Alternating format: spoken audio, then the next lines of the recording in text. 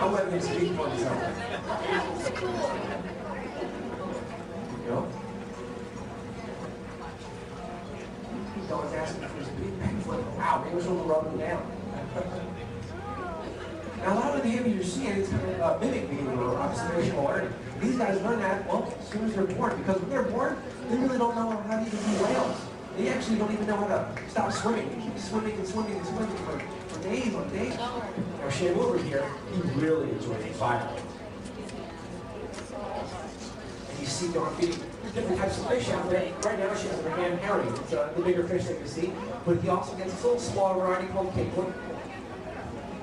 And on occasion, he gets a big old salmon.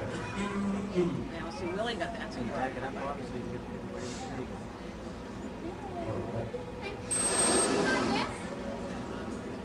We have this? I can't see.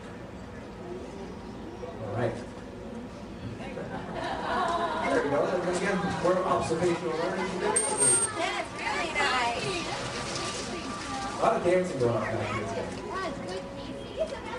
My waist on. The best ever. With the stars all the way.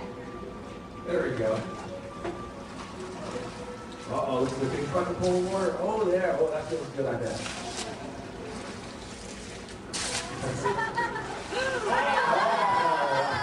All right, wake up. Do you think she'd do that actually?